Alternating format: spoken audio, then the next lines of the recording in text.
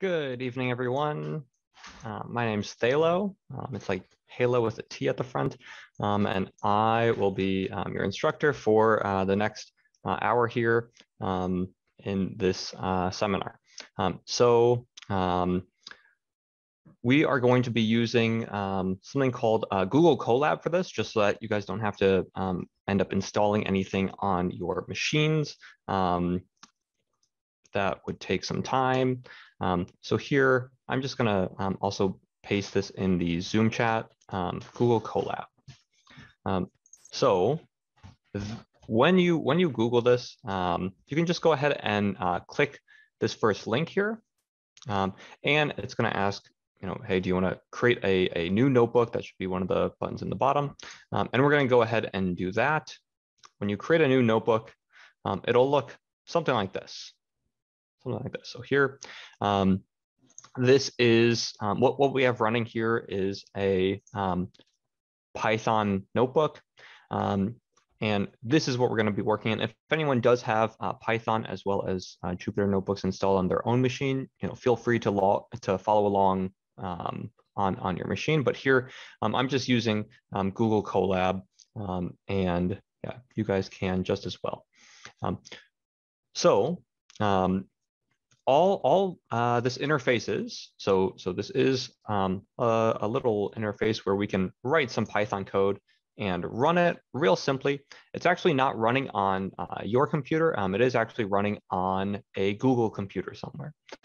So some Google server somewhere. This is actually a really cool tool that's used to borrow some Google like GPU resources, some really fancy things, but we're just going to be using it for some more basic things. All right, let's get into it. So if we are really trying to take Python as well as a library called pandas, in a little bit, we're going to be using this library, not just yet, but sure, I'll go ahead and run this, and the Google server will go ahead and fetch this library and import it for us.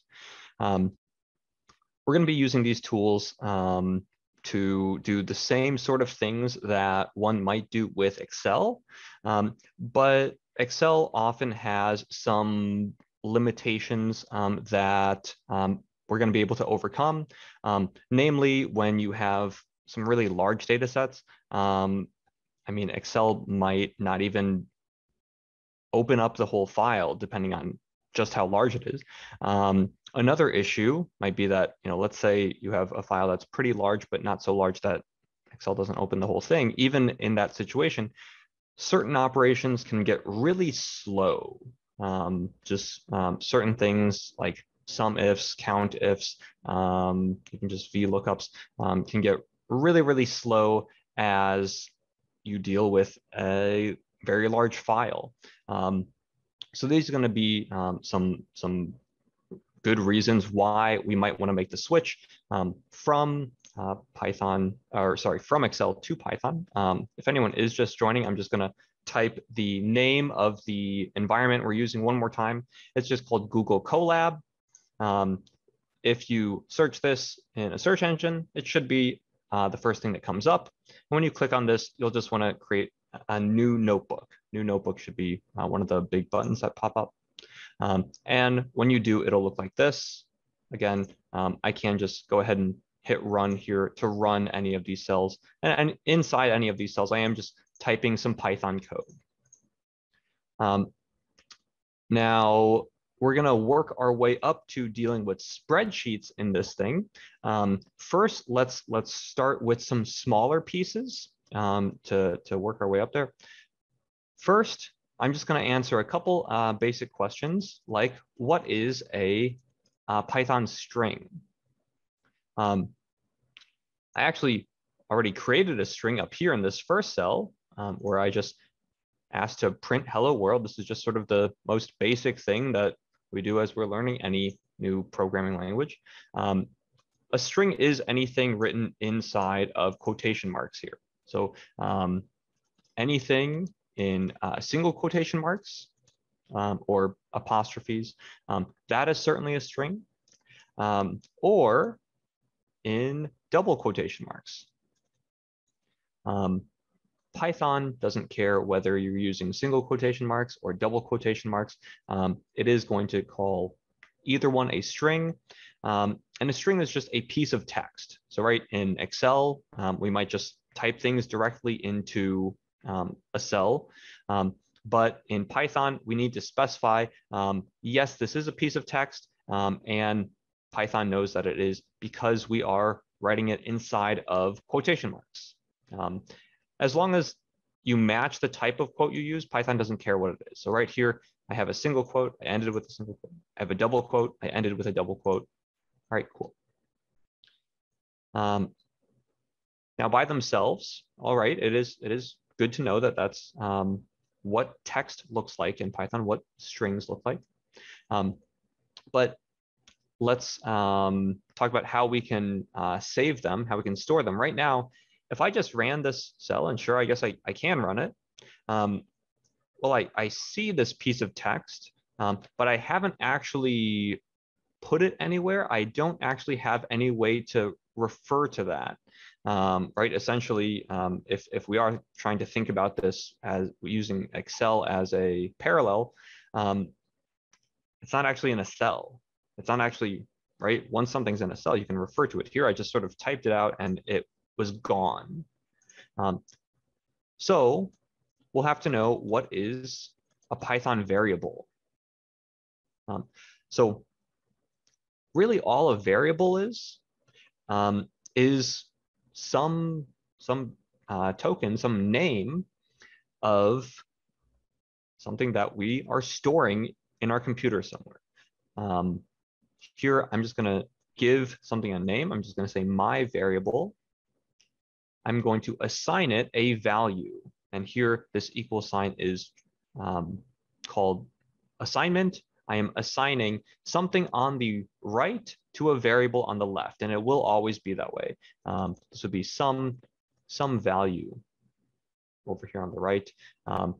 Now let's see, I don't actually have anything called some value. So if I try this, it'll give me an error, but let me just try this. Let me just say my variable gets assigned to the word hello. And now when I run this, later on, I could ask to look at my variable and hit run. And sure enough, it says hello. All right, cool. I stored that piece of text somewhere. I can make reference to that piece of text, that same piece of text later on. All right, so that's really all a variable is and all a string is. All right, so cool. We've got some basic ideas of some simple parts of Python, some of the nuts and bolts. Well, we're not actually at a spreadsheet yet. So here, let's go ahead and create one. So of course, normally we would read this in from a file, perhaps an Excel file.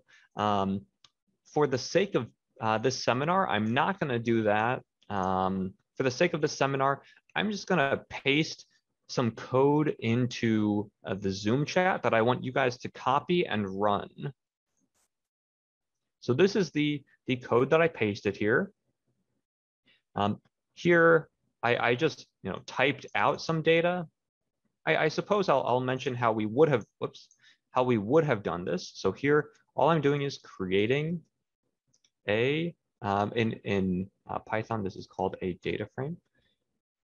I will have to have already imported pandas as PD. This is the library we are making use of. Pandas is essentially for Python what Microsoft Excel is for the Office suite. This is what's allowing us to mess around with spreadsheets or the equivalent of spreadsheets. Here we're seeing that Pandas actually calls these data frames. In case anyone's wondering why this has such a cute name like Pandas, it does just stand for panel, data, and series, and they decided to abbreviate it as Pandas. But anyway, so normally this is not what we would actually do, right? Usually we would read data in from a file, probably. And so if that is what I was doing, I would say pd.read Excel, and I would put some, some file name inside of here, and it would end up being in quotation marks. So this is how we would usually do this, but I'm not doing this for the sake of this class. So I'm just going to go ahead and write what I pasted in the Zoom chat there. So, all right, I have a pretty small spreadsheet here, pretty small data frame. Let's see, Susan says, I got an error message when I cut and paste. Here, let me just try to paste just this one line. So here, I'm pasting this one more time, and that one, you should for sure be able to cut and paste by itself, and it should run as long as you have earlier, not necessarily in the same cell. I actually first did this up here, but as long as prior to trying to run this, you did import pandas as PD.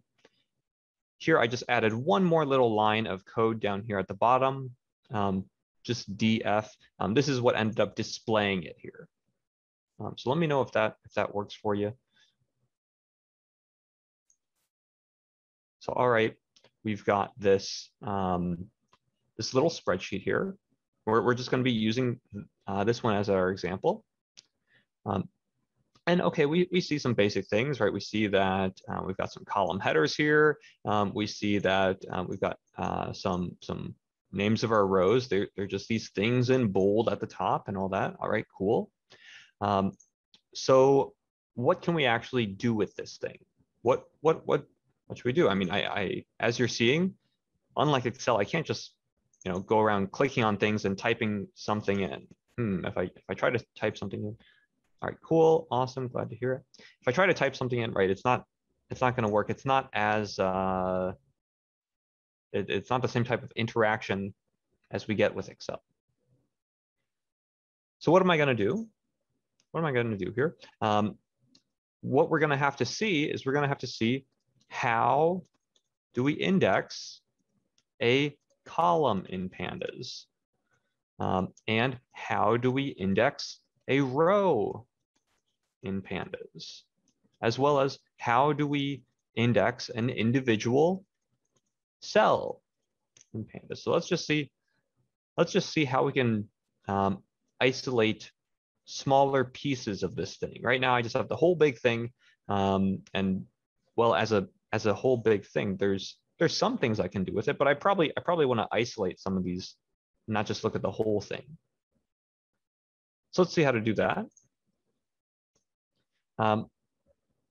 Well, for grabbing just one column, I'm going to say the name of my data frame, which, if I'm comparing data frames to spreadsheets, this is one sheet, right? The name of a data frame is always one sheet. It's not the same as one file, right? Files could have a bunch of tabs, but if we did want a bunch of tabs, we would have to have a bunch of data frames. So here, to grab just one column, I'm going to add a pair of brackets after this, and I'm going to put some column name inside of here. So that's just an example. I'm not going to run that, but I'll say, okay, how about employee? And you'll note this column name is also in quotation marks. I'm representing this as just a piece of text, right? So it's got to have those quotation marks. If it's not, I just want to point out, we are going to get an error. It is going to say, hey, there's nothing called employee. I don't actually have a variable called employee. That's right. It's not its own variable. It's just a column header, which Python is just going to be using pieces of text for. And so here we go. Here we go. Now I have isolated just this column, just the employee column. All right. Okay, cool. Cool. And right, to be sure, I could have done it with any of these, with employee or hire underscore date or salary or group. All right. All right. What if I want to grab just one row instead of a column? This is going to look a little bit different. I you'll note I will not be able to do the same thing. I will not be able to just have brackets and just say the name of one of my rows, right? 0 is the name of one of my rows. And this is actually not going to work. This is not going to work. It's going to give me this key error. It's going to say, hey, 0 is, well, that's my key error. There is no column called 0. So right now it thinks that I'm still trying to talk about columns. In order to let it know that I am actually talking about the rows, I'm going to add, so after the name of my data frame, I'm going to add dot ILOC.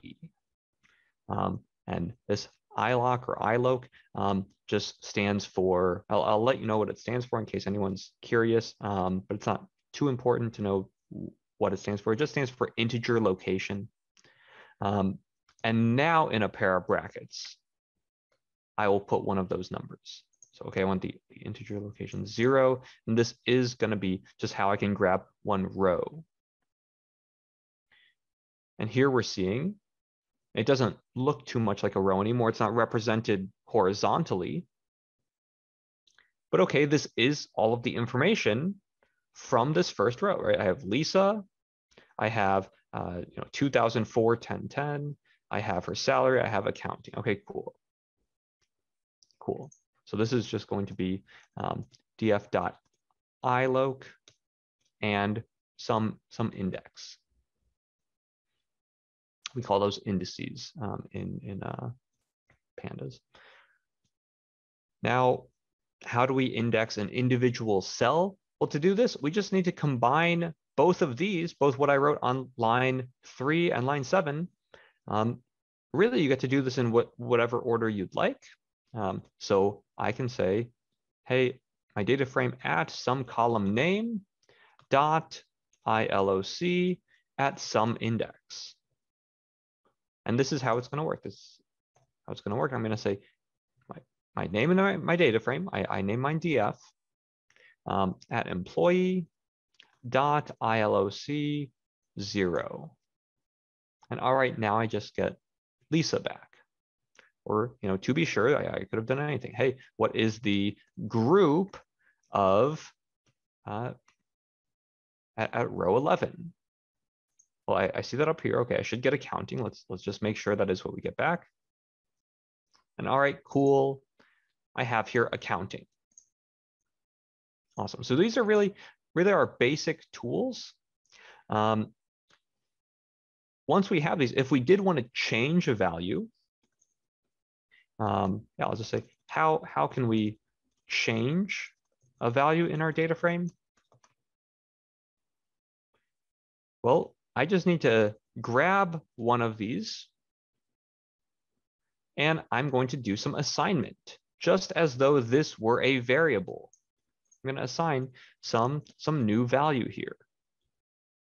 Right, so the same sort of thing that we were doing up here when I said, hey, I just want to create something called my variable, and I want to assign it some value.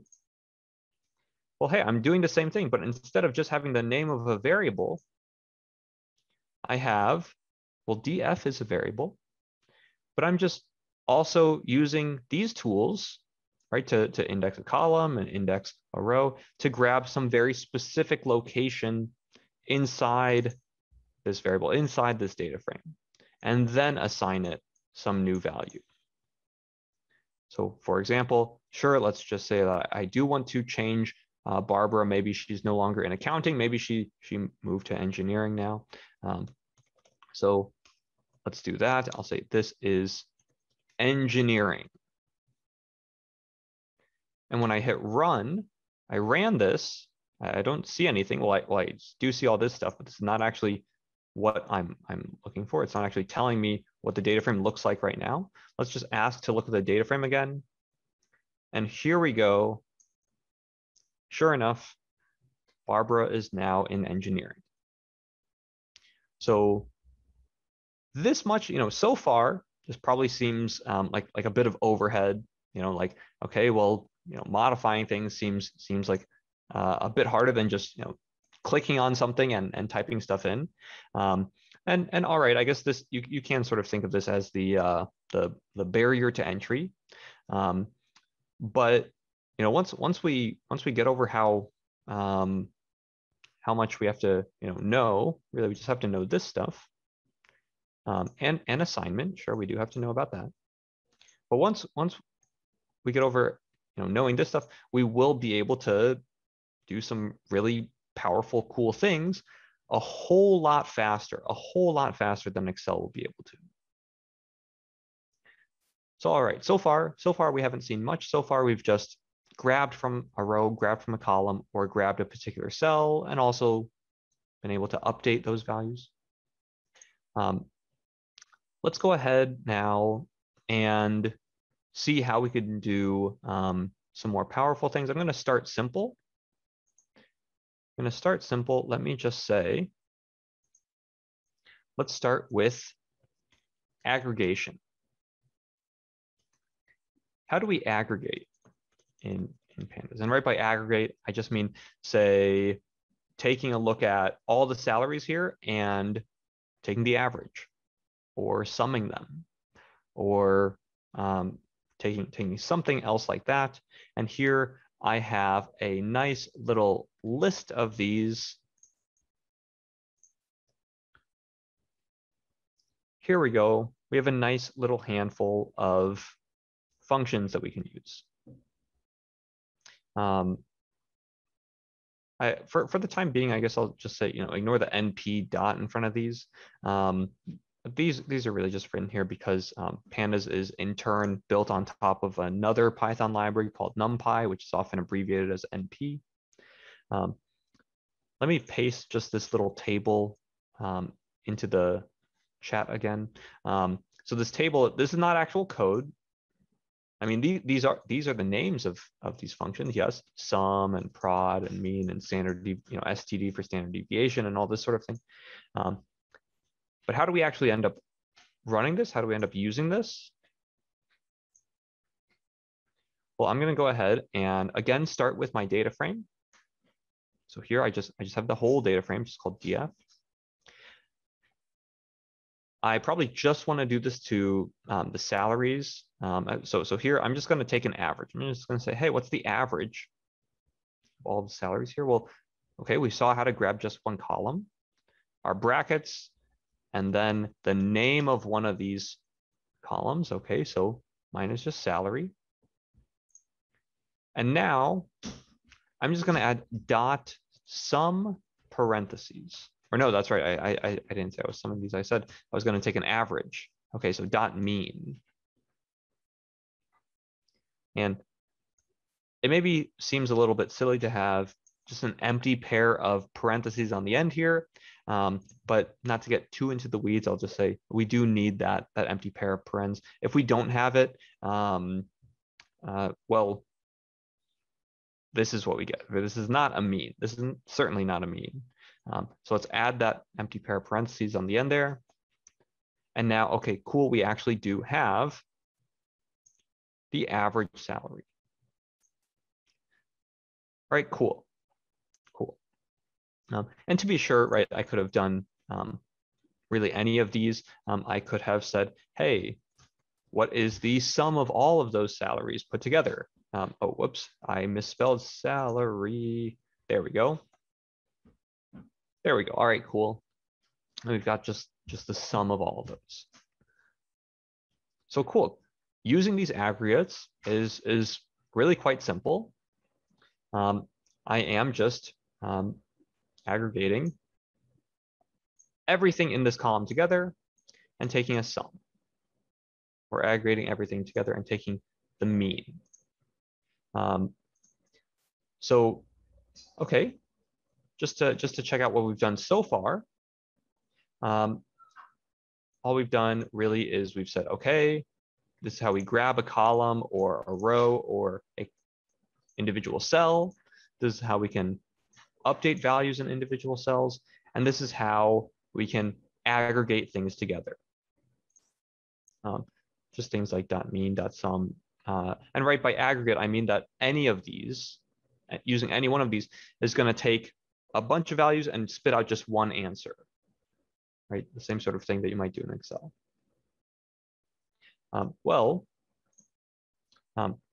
Getting an error message. Do you wanna paste the line that you wrote where it's telling you the error? So for example, if I write this, my error is pointing to this line. It's pointing to this line 18, and I would, for example, paste this line right here, this line of code.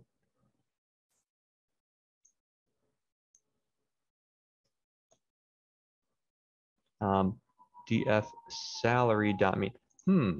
That is strange because it looks like salary is spelled right. If you look at df does look like this, right? It does have all of these here. Let's see, what is this saying? Oh,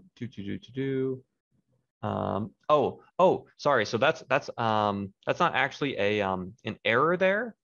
It is a warning, but yeah, Pandas does have some warnings sometimes. I'll tell you, don't worry too much about that warning. It is actually working. You are getting the 95,000 at the bottom there. So errors are going to look a little bit different from that. But yeah, for the time being, I'll just say, don't worry too much about that warning. But this is running. This is giving you the right answer. All right, cool.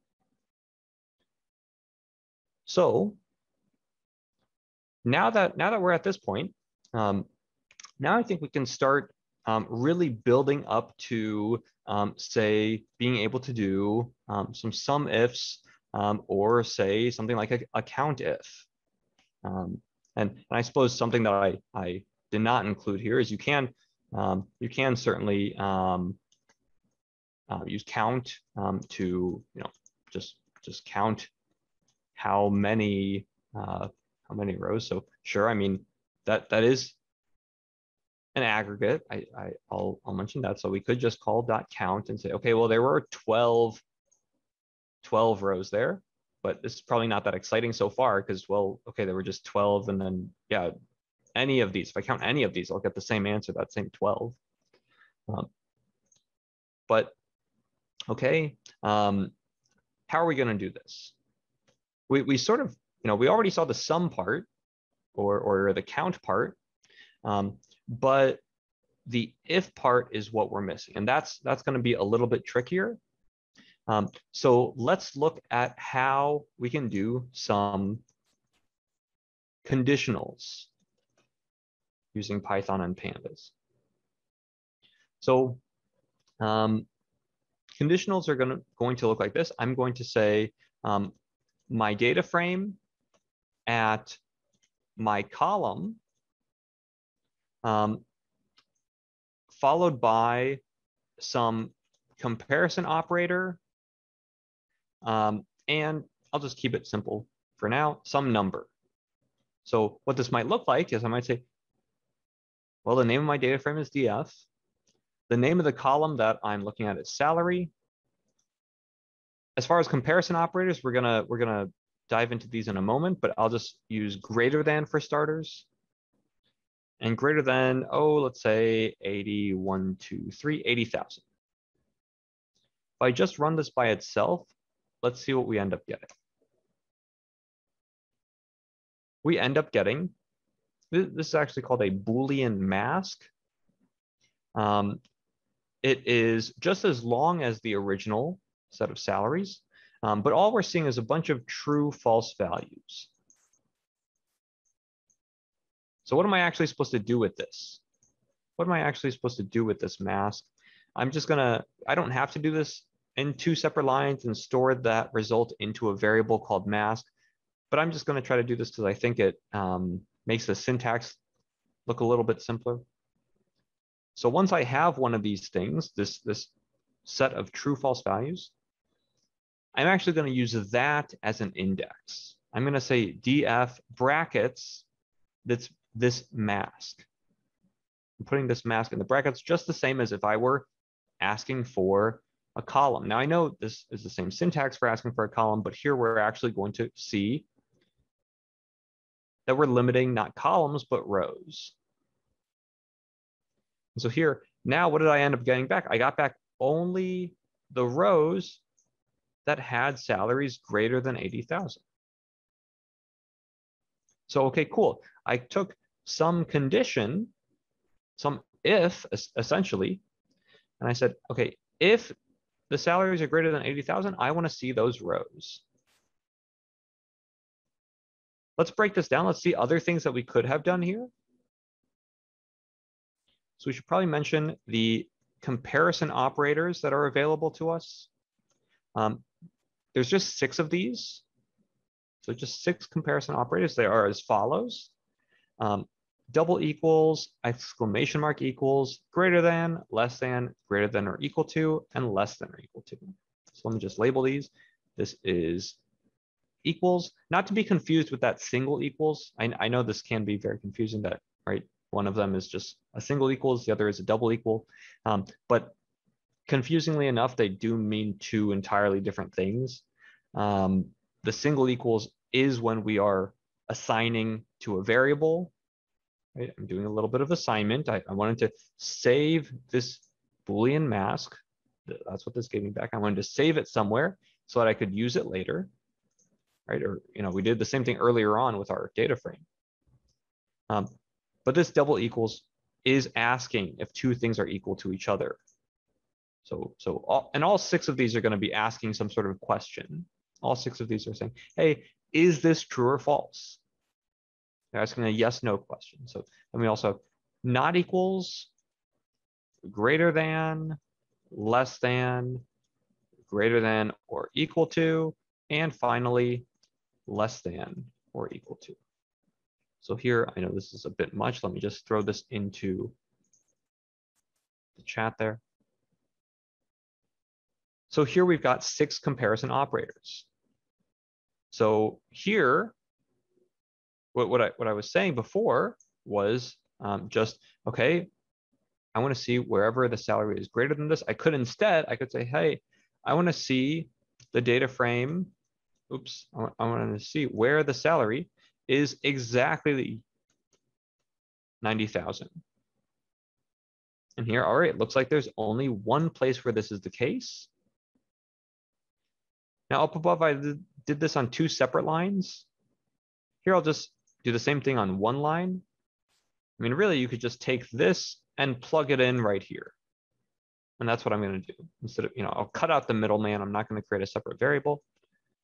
So I'm just going to wrap this in brackets and put the name of my data frame on the left side there.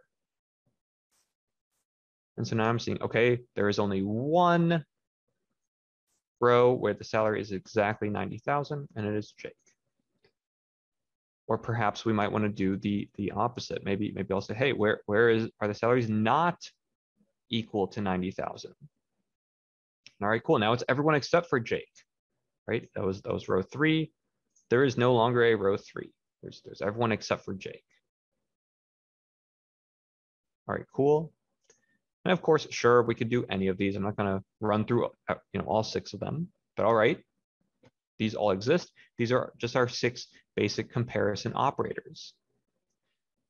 So how can we combine this?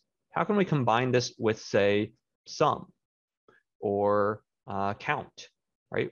I want to combine one of these with some conditionals. That's really what's going to end up, producing the same effect as a SUMIF or a COUNTIF, something like that. Let's check this out. I'm just going to create a new cell to talk about this. So in order to perform a SUMIF, we need to combine conditionals with aggregates. And so here, hopefully, what we're seeing is that we can just take these smaller pieces of code, and sort of build them up, kind of like Legos, right? Just, okay, here's a brick that I'm building another brick on. So I don't want to sum the whole thing. First. So first I'm going to do the conditional part. Let's just say that I do want to count how many, maybe I want to answer the question, how many how many rows, how many employees essentially have salaries over 80,000. Perhaps that's what I'm answering the question, right? We could end up doing this with COUNTIF. I guess I wrote SUMIF up here. Let me just change it to match the example that I'm doing. All right. First, I'm going to use a conditional to only see rows where salaries are over 80,000. So how do I do this with a conditional? Well, I'll say, where is the salary? Where is the salary greater than 80,000? This is what we wrote before. And okay, we get back just this Boolean mask. And then we can plug that in right here. We can plug that into our pair of brackets and just see that entire thing. Once we've got this entire thing coming back, we can treat this. We can treat this just like its own original data frame. So, well, I don't want to see all the columns. I only want to see the salary column, right? I'm not counting everything. I just want to count one of these. And I guess for something like count, it's different when you're actually summing or taking an average or something. But for something like count, it will actually work. Perhaps it seems bizarre that it gives us 4 different number 7s. That's sort of why I wanted to not do that. But okay, I mean, I guess if you just wanted to see with your eyes that the answer was 7, sure, there it is. But here, let me just first restrict it to just one of these columns. There we go. Now I'm seeing just those. Of course, here we can just count with our eyes because there's so few, but naturally, if we were dealing with a very large spreadsheet, we would not be able to do that. So I'll go ahead and add dot count at the end here and get back the single value 7. And I'll just mention that, if this were some very, very large data frame, some very large spreadsheet we were working with, this would run approximately as fast as it just ran right now. If we had, say, 2 million rows, this would also run really, really fast. So cool. Let's just see an example with SUMIF. Let's say, what is the total dollar amount of all salaries? I don't know. I'll just flip it around. Of all salaries that are less than 80,000. Or I'll say 80,000 or less. I'll just make it a less than or equal to. So here we might want to know, okay, how do I grab just those salaries first? Well, here I'm just going to say where they are less than or equal to 80,000. We don't see anything because I was just doing an assignment, but if we ask to look at the mask, look at this Boolean mask, this mask of true false values, here we can see it. So if we plug this in as our index, we'll get back rows 0, 1, 5, 10, and 11. So let's try that. I'll say, hey, I want to look at my data frame at that mask. And sure enough, here they are, 0, 1, 5, 10, and 11. And here, because I'm summing, I really do want to isolate just the salary column.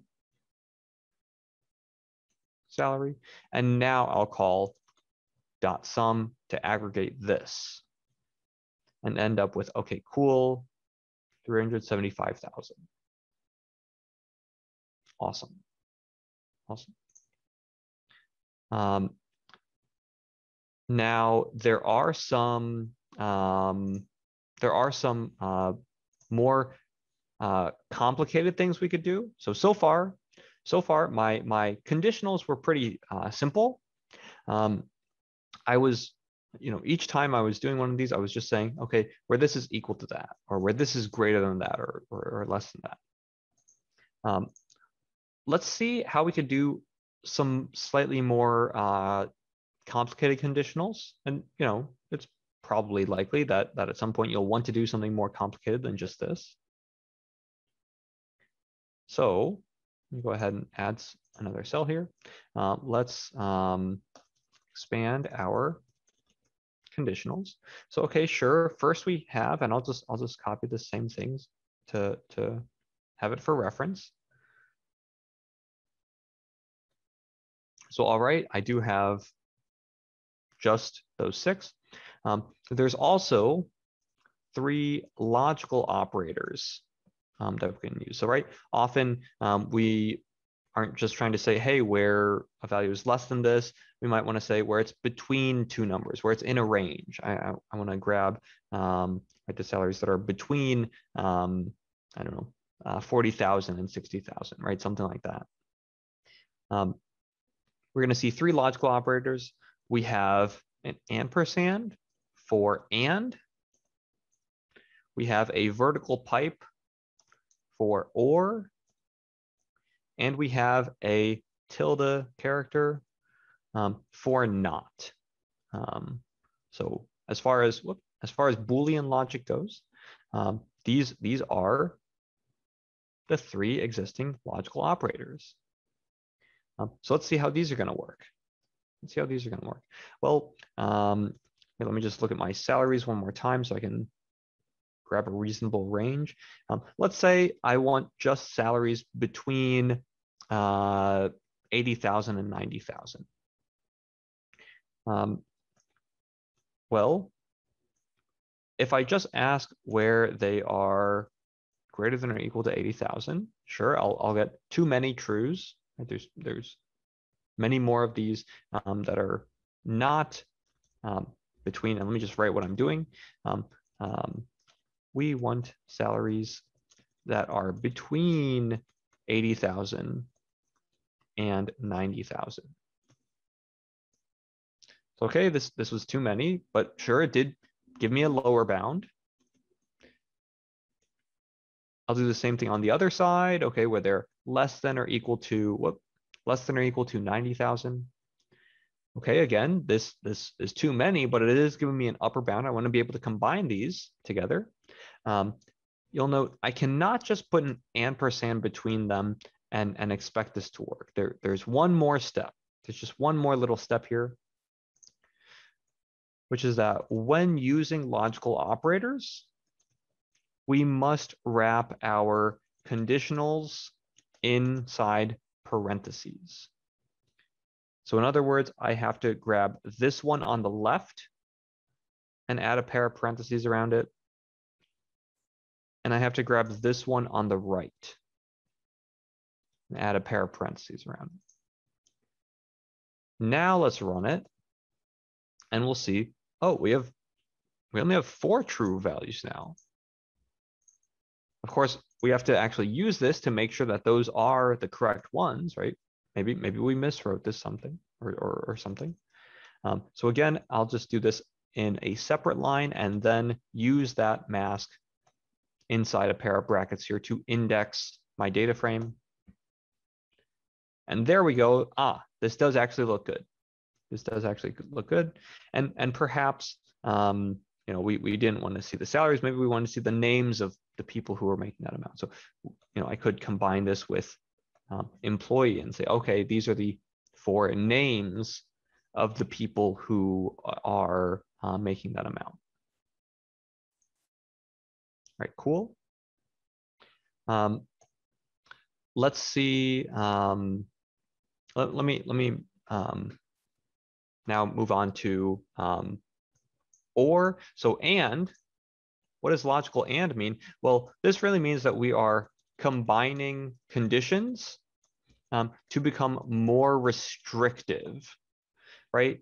When we combine these both, we had fewer true values than either of those separately.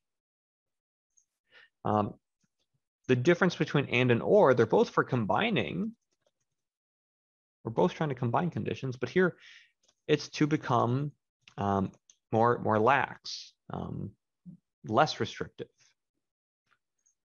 So an example of this might be, we want salaries that are, I'll just say, outside the range of 80,000 to 90,000. I want everyone else's salaries. Well, again, I could ask for just the salaries that are less than 80,000. And okay, now I have just 3 of these. And I could also ask for the salaries that are greater than 90,000. And I just have 4 of those. If I try combining these together with and, let's just try that. Again, I need my parentheses.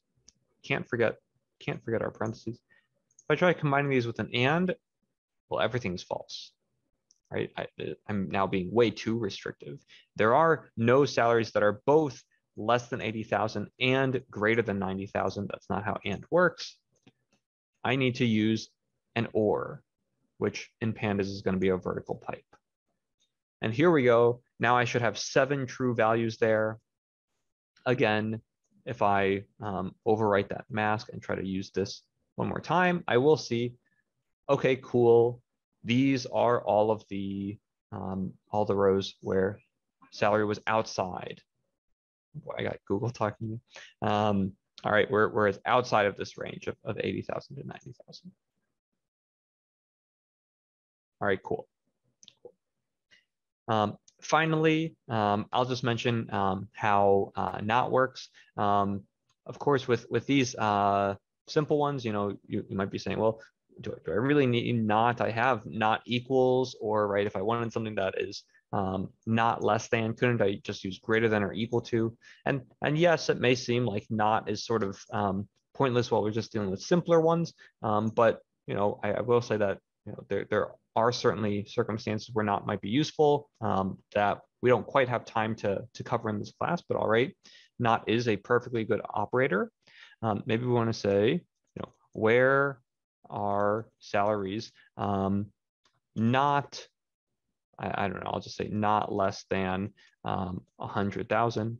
And of course, right, you certainly could end up doing this, just by saying greater than 100,000, but I'm just going to try to type this in very literally. Just going to read this very literally. And so I might say, hey, where is this salary less than 100,000? Okay, let's make it the opposite of that. Let's wrap this in parentheses and put a tilde at the front. And now I just have the exact opposite set of true, false values. And I can use this inside of my brackets to index my data frame wherever this showed up as true. And sure enough, okay, these are the ones that are not less than 100,000. Cool. So nice, we've got these logical operators. Nice. Let me go ahead and add these in just as a paste there into the Zoom chat. All right, cool. Now, let's just see how we could do something a little bit more complicated. I'll say, what are the hire dates of employees with salaries greater than the average salary? For the hire dates of employees with salaries greater than the average. And here, why don't I not take all the fun? Let's take just a few minutes. I know this is a little bit more complicated than what we were looking at. Let's just take 3 minutes to see if you guys can do this one. And here, why not? I'll just also put a little bit of a simpler one up here.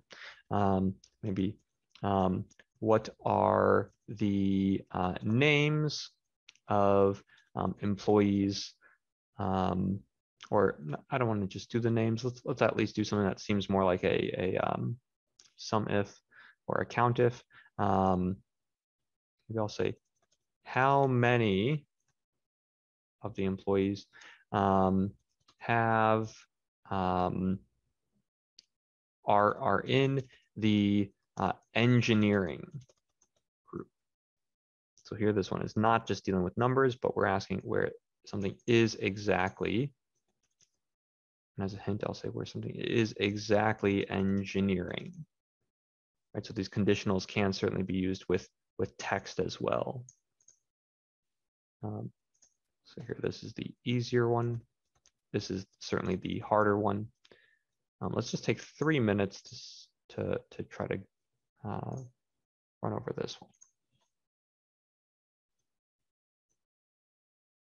And do let me know if you guys have any questions as you're working on it.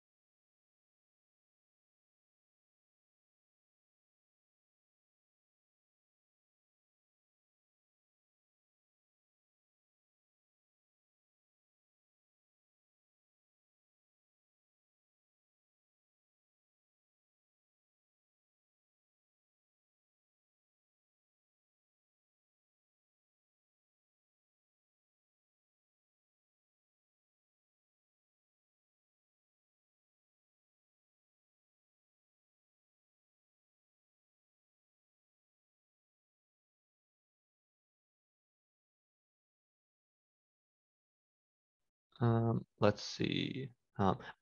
So it says name engineering is not defined. You will want to make sure that engineering is in quotation marks, that it is being treated like a piece of text. If it's not in quotation marks, it is going to think that you have a variable called engineering, that at some point we did something like this. But right, we did not do this, and we're not looking for some variable. We do want to make sure it's just in quotation marks. Yep, no worries. Easy enough to do.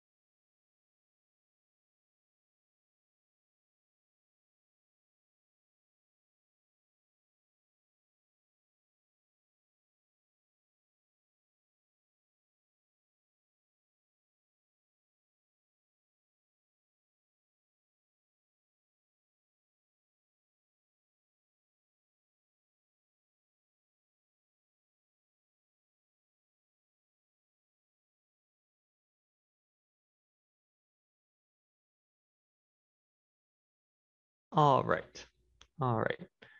So let's come back together.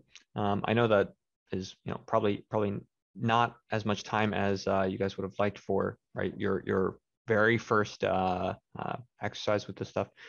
But in the interest of time, I am gonna start going over these now. So first, for this harder one, I'll just do them in the order they appear on my screen. For this harder one, we ultimately want to end up looking at the higher dates, but we are not limiting what we're seeing based on the higher dates. We're limiting what we're seeing based on salaries. And there's actually something else that we need to know. We need to know the average salary. I don't know what that is right now, right? I don't have the average salary. I just have all the salaries. So first, to get that average, and right, this is the average of the whole thing, I'm just going to say df brackets salary dot mean. All right, that's my average salary. Just to simplify things, I'm going to store it into a variable. I'm just going to call mine avg underscore salary. You can name yours whatever you'd like. but this is what I'm naming mine. Then now we want to find out, okay, which salaries are greater than that number? So I want to say, okay, the data frame where the salary, where the salary is greater than average salary. So before I was just plugging in literal numbers here, right? Up here, I was just typing in actual numbers, things like 80,000, 90,000. But here I am replacing it with a variable, right? So the same place where a number might go, a variable holding on to a number, right? This is just holding on to 95,000. One of those might also go here. And here we go. We're seeing this Boolean mask. We're seeing this mask of true false values. And all right, I'm just going to keep everything on separate lines. So I'm just going to store that into another variable. I'm just naming mine Boolean underscore mask. And then I might say, okay, let's look at the data frame wherever we saw true values here. And this gives us these 4. All right, we're almost done. There's one more thing that we wanted. The question was asking, what are the hire dates of those employees? So, okay, here we're seeing all 4. I'm just going to add another pair of brackets on the end here. And inside a pair of quotation marks, I'm going to put hire underscore date. And now there we go. There we go here with these 3 steps, right? Getting the salary mean, comparing the salaries to that mean, specifically with a greater than, and then combining it all together and grabbing the hire date. This is how we can do that first one. Cool.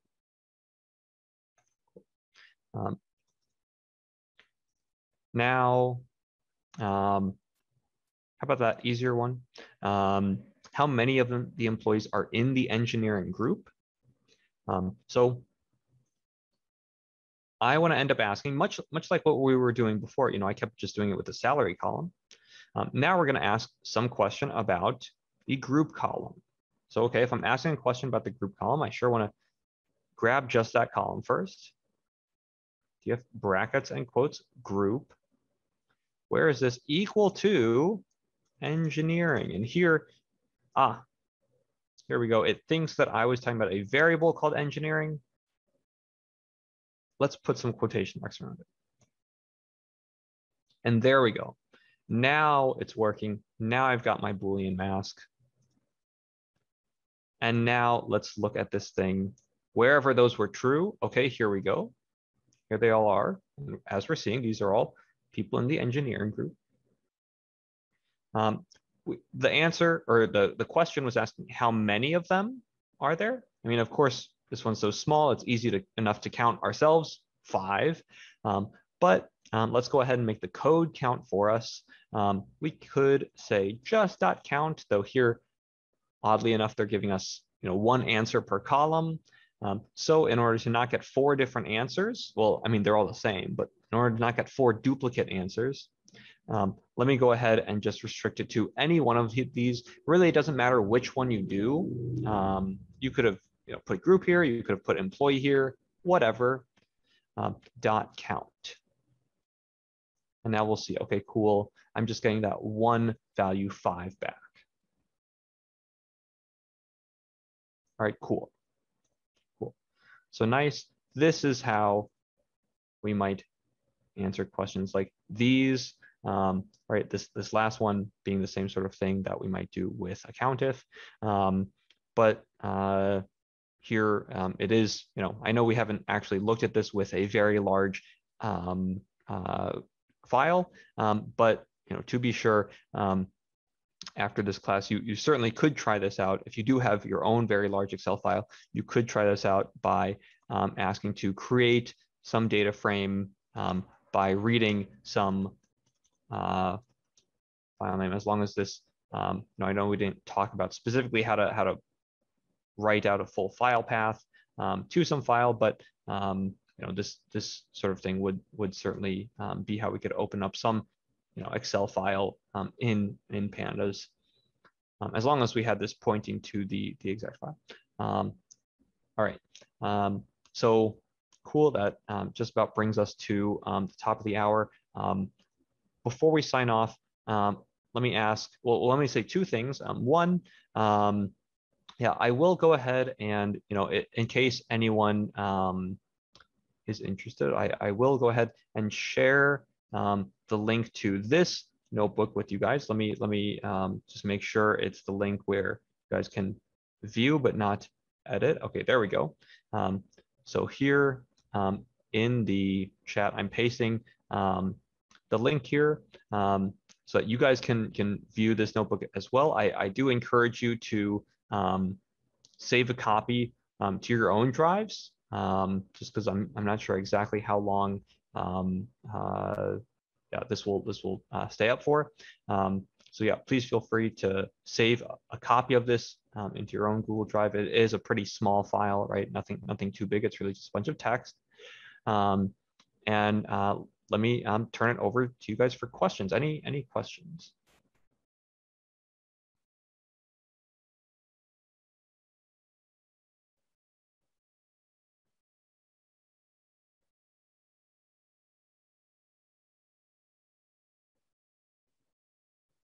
Anything at all? Nope. All right then. Yeah, unless you guys writing one. Okay. Here, I'll give you guys a moment.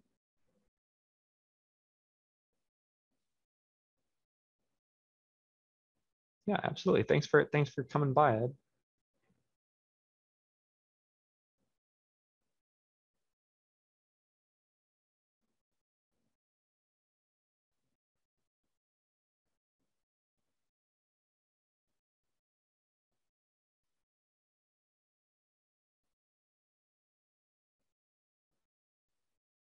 Um, so Frank asked more complicated stuff, Monte Carlo situations or simulations. Yeah, we don't have time to cover Monte Carlo simulations in a yeah, free seminar like this, but I guess this is probably something that Noble Desktop wants me to bring up. But if you head over to, let me find this thing. Here we go. If you head over to, whoops, here, and don't worry, Susan, I'm about to get to your question in a moment. To the Noble Desktop website. They do certainly offer, I guess I should say we do, certainly offer yeah, Python machine learning. And I believe specifically Monte Carlo situations ought to be covered in the yeah, automation for finance class, where yeah, where Monte Carlo simulations certainly are a relevant topic. Let's see. Now I get a better understanding, but if I use Excel mostly for finance, doing budgets and planning, this still doesn't seem easier than Excel. Is that just case specific? So it certainly is a matter of what you're trying to accomplish.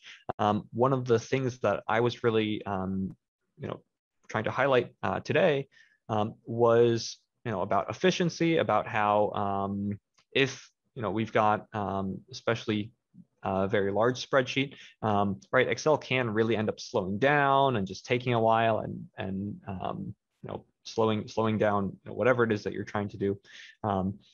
And right, with Python and pandas, the Python library, we can certainly speed up a lot of these operations. In terms of what you can accomplish, let's say I'm not dealing with something really big. I am just dealing with some budgets, and maybe I've got, I don't know, a couple dozen or a couple hundred rows. In terms of what you can accomplish, yeah, there is a whole lot of overlap. There's a ton of things that you can accomplish with Python that you can do just as well in Excel, as long as we're talking about small things. Depending on what you're doing, you're talking about expense budgeting and planning, perhaps you'd like a way to, and here I'm just imagining, I'm not sure exactly what all goes into your expense budgeting and planning. But let's say we are trying to create some nice, I don't know, visualizations of, the month, the budget for the month going forward and the next month after that, et cetera. Excel has its own set of ways to visualize things, though every time you want to visualize, you want to create a new graph, we do have to do this manually. One of the nice things about Python, and I know we didn't talk about any data visualization today, but there is another wonderful library. Whoops, if I can spell it. There is another wonderful Python library that's great for data visualization. This is certainly not the only library for data visualization in Python. Excuse me. But right, with Python, we can do things programmatically. And so if I'm going to end up making, say, a graph of what's going on, and I'm going to make one of these every month, I could end up writing some code that will, pull the correct data and make the same sort of plot. And I could do that today in August, and I could also run that same code next month in September, and just being able to have blocks of code that we can run programmatically and have the same thing happen, right? That's really another place where Python ends up shining, as opposed to right, just making these sorts of things manually in Excel. I know the example that I'm talking about right now is just plotting, but what I'm saying is certainly not exclusive to making data visualizations. You could say the same thing for many such operations that you may have to do repetitively, across a data set or across the many months of the year. Thank you for your help. I've been practicing this for a while. I'm pretty much an expert in Excel. And I find this to be useful, especially if you're using multiple workbooks. And if you have to do changes like that. I do see what some people's concerns may be, saying that it's not as easy as Excel. It is easy once you already know what the Excel file contains. If you're familiar with your data book, then you actually know your conclusion. So it makes it somewhat simple. But if you just get a new workbook and you have to facilitate, you don't have that big array where you can see on your monitor immediately. Yeah. So I think that's where it's somewhat of a challenge. But I think overall, I actually like it because it gave me a purpose to really use Python as opposed to doing book activities. This is a real world situation that I can use in my job. So I thank you. Yeah, absolutely. And yeah, I absolutely agree with what Joseph said just then. I think one of the other things that can seem a lot harder is, right, Excel is it's very graphical, right? You're seeing the whole workbook, you're clicking around and typing things in right where you want them. There is a bit of a learning curve to Python, right? Like what we were doing up here, just like the basic, where did I put it? Yeah, just like grabbing particular columns or grabbing particular rows. It's not just clicking on that column or clicking on that row or something. So there is a little bit of a learning curve. And at first, if this is certainly your first day seeing all this stuff, it probably, I don't know, probably seems a little bit daunting. But as with all things, this is a learnable skill. It has something of a learning curve, but I would say in the grand scheme of programming and programming languages, picking up something like Python and being able to do these sorts of things is way easier than many other programming languages. Yeah, thanks so much for coming, and have a good one.